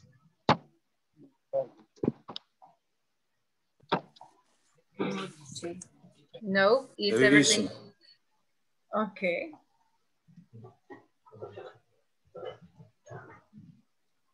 So no questions about this topic? No, teacher. Okay, excellent. So let's see. Give me just a few minutes. Remember that I had a different exercise for you to work today, but let me check. Yeah, so probably because of the time, we won't do it. Just remember that we are going to finish classes on Monday, ¿ok? Lunes estamos terminando clases. Y lo otro, ¿verdad? Que se les había mencionado en la clase del día miércoles, es que ya se les está haciendo llegar la encuesta de satisfacción. Recuerden que la encuesta de satisfacción es algo que vamos a hacer acá todos juntos durante la clase, ¿verdad? Por si se me adelantaron algunos, pues aquí van a estar presentes, ¿verdad? Pero sí, es algo que vamos a hacer todos, ¿ok? Lo otro, recuerden que antes de la clase tiene que estar ya esa plataforma al 100%. Tiene que estar ya completo, ¿verdad? Lo que son los ejercicios y de igual manera el examen final. No sé si alguno de ustedes ha tenido algún problema con los ejercicios o si todo está claro, está en orden. Por mí no hay problema, teacher. Estoy bien. Tengo para terminar. In order. Okay, good. And how about the others? ¿Y con los demás? No. No. I don't have any problem. Todo bien, teacher. Any problem. Okay, perfect. So let me check. Va, ahorita que los tengo voy a revisar. Vamos a ver cómo estamos entonces. Let me see. Ok, vamos bien. Ana, perfecto. Puedo ver que ya terminó. Ok, let me see another person. Ok, perfect. Claudia, tengo que ya terminó también. Let me see. Hold on. Daniel, excelente. Daniel Enrique, vamos bien, ya terminamos todos. De igual manera, Giovanni, Juan Osmel, Juan Peña, Linda. Ok, perfecto. O sea, tengo que ya la mayoría me terminó hasta el examen final, ¿verdad? Los demás veo que todavía estamos trabajando en lo que es la unidad 4. Hay algunos les hace falta poco, pero sí, veo que ya la mayoría ya terminó. Xiomara, excellent, you already finished. Zuleima as well. Zenaida también. Sí, ya la mayoría me terminó, perfecto. Eso sí me parece, ¿verdad? Ok, entonces puedo ver que con la plataforma estamos bien. Quizás es un 20% el que hace falta, ¿verdad? Que termine lo que es la unidad o la sección 4. Y de igual manera lo que es el Teacher. examen final. Ajá. El examen final tiene que finalizarse este día o este lunes. No, sería este lunes. Recuerden que es hasta que se finalice, ¿verdad? Ajá, yo por eso no lo había hecho, porque hay que esperar la clase de lunes, ¿verdad? Ajá. Sí, pero okay. Recuerde que de preferencia nosotros les vamos a pedir que antes de esa clase ya esté todo desarrollado, ¿verdad? Ok. Ajá, pero sí tienen prácticamente hasta el día lunes antes de la clase para completar absolutamente todos los ejercicios y el examen final. Okay. Este fin de semana trabajaremos. Ok, excelente. Vaya, ¿alguna duda o pregunta? Sí, teacher. No es sobre tanto inglés, sino que es sobre el progreso. Ajá. Aquí en el total, porque jamás llega a 100. Porque no le llega a 100. No llega a 100. Bueno, en el total, después del final, sale un total. Correcto. Está como al 60, 65% quizás. Va, permítanme. Ya les voy a mostrar mi progreso. Sí, tendrías que revisar, Daniel, Sí. si has terminado 100% todo. Bueno. No, solo el total. Yo digo en el total de 1, 2, 3, 4 está total, 100%. Digo en el total. Vaya. Vaya, le voy a enseñar último. yo por qué. Si usted se fija, tengo tarea 1, tarea 2, tarea 3, todo lo llevo aquí, se supone que al 100%. La tarea 4, aquí este estudiante que se llama Araceli Rosales no ha hecho absolutamente nada, ¿verdad? Y tengo acá lo que es el promedio de las tareas, que lleva un 75%. ¿Ok? En el midterm, la evaluación intermedia, tengo que está a un 100%. El examen final, ella todavía no lo ha hecho. Está esperando igual que sean las 11 de la noche para hacerlo. Y acá tengo lo que es el total, si usted se fija, está a un 53%. ¿Por qué? Porque le falta lo que es la tarea 4, le falta el examen final. Uy, lo siento. Para completar lo que es absolutamente todo. Permítanme. Sorry. Pero sí le tiene que salir al 100%. Si en dado caso no le sale al 100%, como lo decía ahí el compañero, es porque probablemente hay un ejercicio en el que no sacó 100. Es decir, quizás acá en las tareas no tiene un 100%, sino que debe tener digamos un 80 o un 95, un 92.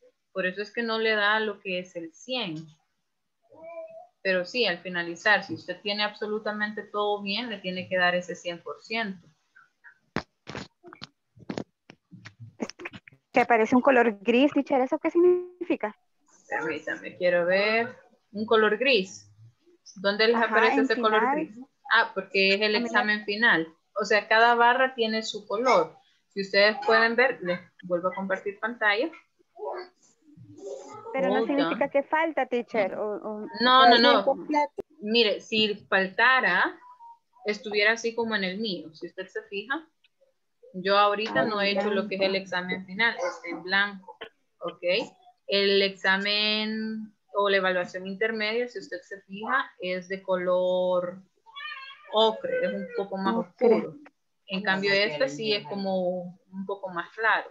Y acá tengo el total de las tareas, del examen o de la evaluación intermedia, y les tiene que salir también en gris lo que es ya la evaluación final. Y ahí sale la mitad rojo. Ok. Perdón, mitad rojo y mitad gris, así sale. Está bien entonces. Correcto. Teacher, y el mío está al 100. Sí, todo está al 100% con usted. Gracias. Usted, sí, yo desde la segunda semana vi que ya me había hecho todas las tareas hasta el intermedio y el final. Ella viajó al futuro, rápido terminó. Sí, ella y creo que Norma también ya habían terminado. No recuerdo que sí, con Norma creo yo que eran las que ya habían terminado. Yo, wow. Ok. Súbanos, 5 puntos, teacher. Ay, I wish. Me encantaría. Ay, vaya. No sé si hay alguna pregunta o duda. No. No. Vaya. El lunes entonces llenamos la encuesta, ¿verdad? Correcto. Hasta el día lunes vamos a llenar la encuesta. ¿Ok? Acá todos juntos. ¿Por qué? Porque como lo decían en el grupo de WhatsApp, es un requisito que tenemos de INSAFORP que debe quedar eso grabado, que la encuesta se realizó con ustedes durante la clase. Y lo otro que yo les mencionaba, eso es algo que se va a estar haciendo todos los niveles, en todos los módulos ustedes van a llenar esa encuesta de satisfacción. ¿Ok? Y sí, es cierto, ya les dan todo solo para copiar y pegar, pero de preferencia la vamos a hacer acá el día lunes, ¿ok? De acuerdo, teacher, gracias. Ok. Bueno, entonces si no hay más preguntas, nos quedaríamos hasta acá. Y ahora le corresponde la asesoría a Silvia Zuleima.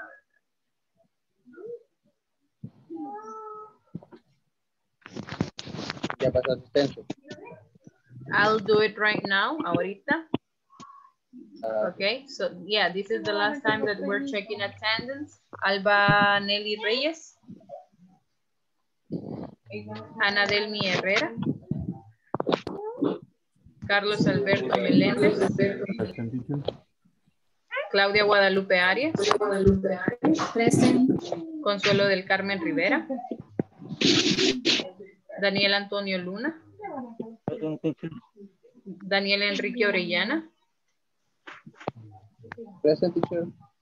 Giovanni Alexander Pineda. Present. Isabel Beatriz Joya. Juan Carlos Peña. Present. Juan Osmel Vizcarra. Present. Linda Ivette Márquez. Present, teacher. Miguel Ángel Domínguez. Presente. Ok. Norma Carolina Villeda. Present, teacher. Renata Romero. Reinaldo Castro. Present, teacher. Zenaida América. Present, teacher. Silvia Zuleima. Present, teacher. Zuleima Verónica. Present, teacher. Xiomara del Carmen. Daniela Alexandra. And Jenny Carolina. Okay. So we are going to stop here from now. So don't forget to finish working on the exercises if you haven't done it yet. And that's going to be all. So thank you so much for coming and see you on Monday. Okay, see you Monday. Bye. Take care. Okay. Happy weekend, teacher. Thank you. Likewise.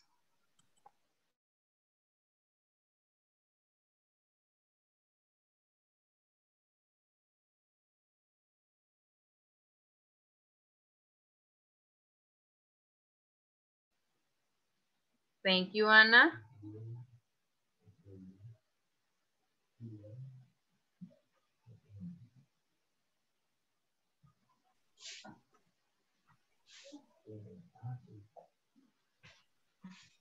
Okay, hi, Sylvia. Hi, teacher. How are you? I am so tired. I see, I understand. Tell me, do you have questions about the topics that we have studied or any doubt? Question, no, but I need repasar el ING un poco. Okay. Como vi que hay varias reglas con relación al ING, me gustaría tal vez si me ayuda a repasarlas. Ahorita, permítame, estoy cargando la presentación. Igual comentarle que no he hecho las últimas evaluaciones porque, bueno, a mí en lo personal me gusta hacerlas después de haber recibido la clase. Ah, ok. Vaya, no se preocupe. A mí porque igual me gusta verificar cuánto es lo que han trabajado y porque cabal antes de la clase o terminando la clase yo paso notas y ya quedo libre. That's why I always check. Sí, por eso es que siempre reviso, ¿verdad? Y sí, he visto que la mayoría de ustedes ha trabajado. Si imagínense qué día es y ya tengo que más del 50% completó todo, dice mucho. Aquí. Pero también no es de confiar, teacher, porque realmente la plataforma misma le da las respuestas. Entonces, para alguien que solo quiere pasar las notas a lo rápido, creo que no es conveniente. Es mejor esperar recibir la clase y aprender y luego hacer el examen, en mi opinión, ¿verdad? Sí, eso sí. Porque como usted dice, ¿verdad? Ya si se equivocó la primera vez, ya de ahí solo se va, se mete a la plataforma y ya ve las respuestas y pues ahí está Correcto, todo. no es como mantener una estadística real, sino que simplemente uno lo practica y lo hace hasta que tenga el 100% correcto. Ok, yes. Vaya, permítame que si no me quiere cargar la presentación. Déjenme buscar en otro.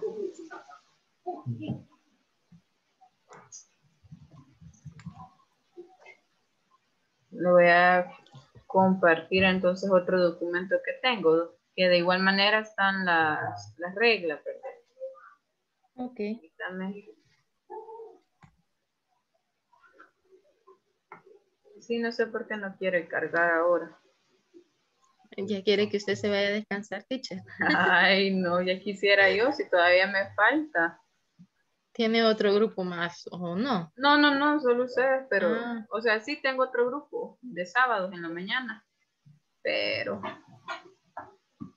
vaya, ahorita le comparto la pantalla. Ok. Vaya, acá tenemos lo que es lo del ING. So you can see we have the spelling rules. And as it says here, this is a guide to the correct spelling of ING forms of verbs and germs. So the first rule that we have or that we explained is that what we are going to do, that to most verbs, we add ING, okay? La primera regla dice que para la mayoría de verbos lo que nosotros realizamos es agregarle ING al final de cada verbo. So you can see we have here the infinitive form and then we have the ING form.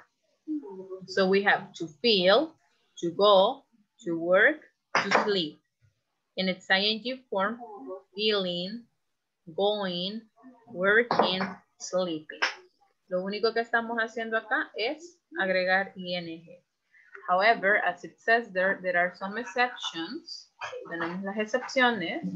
So we have the following exception exists when spelling words ending in ING. Number one, if the verb ends in E, we remove the E and add ING. Just remember that this is consonant plus E. Si el verbo termina en una consonante más E. So you can see we have leave, have, make, and take. We have a consonant E, consonant E, consonant E, consonant E. So what we do is to delete the E. En este caso eliminamos la E y agregamos ING. So leave becomes leaving, have, having, make, making, take, take. ¿Ok? Ok. La siguiente regla que tenemos dice si el verbo termina en una consonante, en una consonante más vocal más consonante, duplicamos la última consonante y agregamos ING. Cabe aclarar que esto aplica con verbos de una sílaba. Stop, sit, plan, get, swing. Todos esos verbos tienen una sílaba. Stop, sit, plan, get, swing. Y si se da cuenta, acá tengo una consonante, una vocal, una consonante.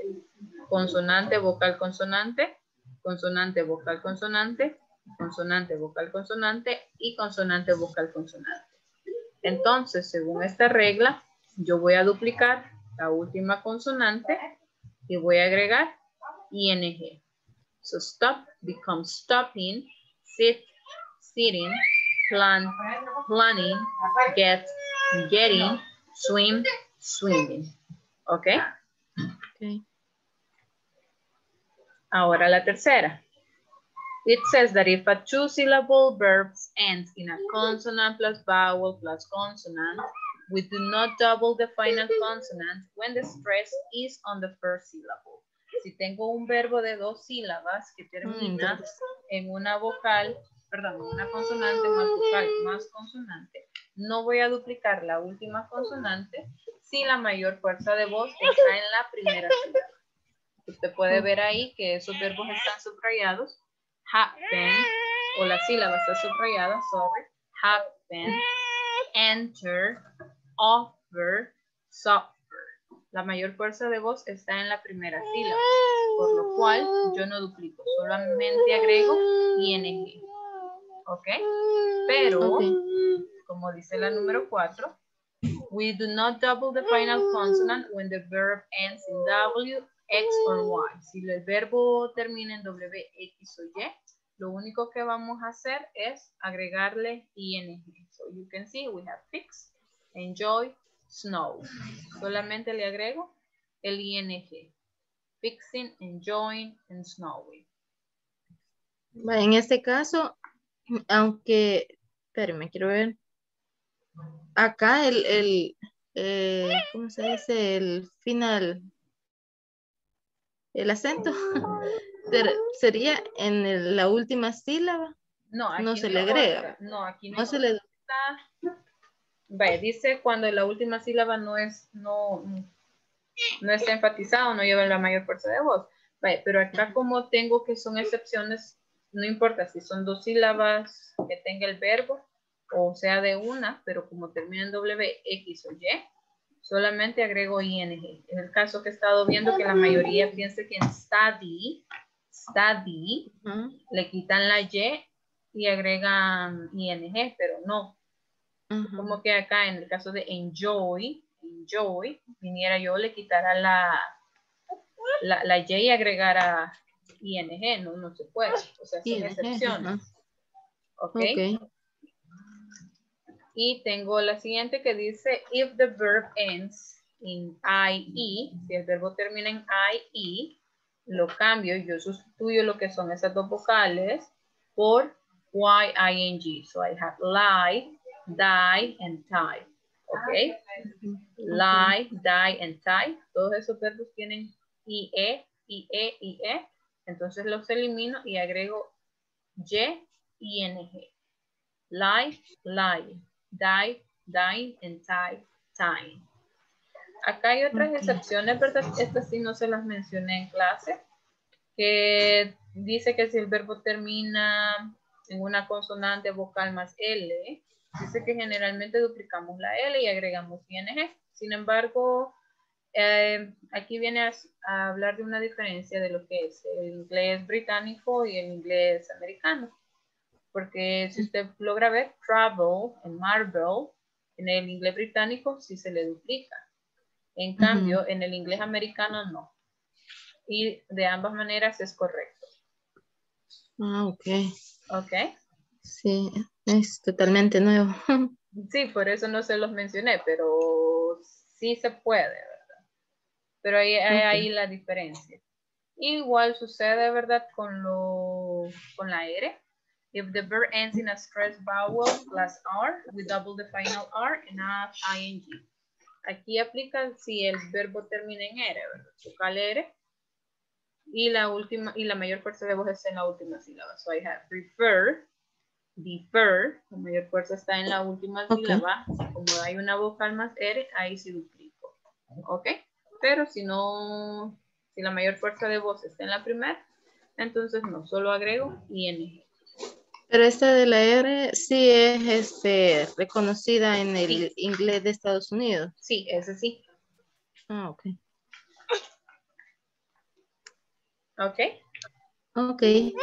No sé si tiene alguna otra pregunta o duda. No, teacher, solamente eso me interesaba repasar. Okay. Okay, so if there are no more questions, we will stop here. Si no hay más preguntas, nos quedaríamos hasta aquí entonces. Ok. Feliz noche. Thank you, Silvia. Bye. Bye. Wow.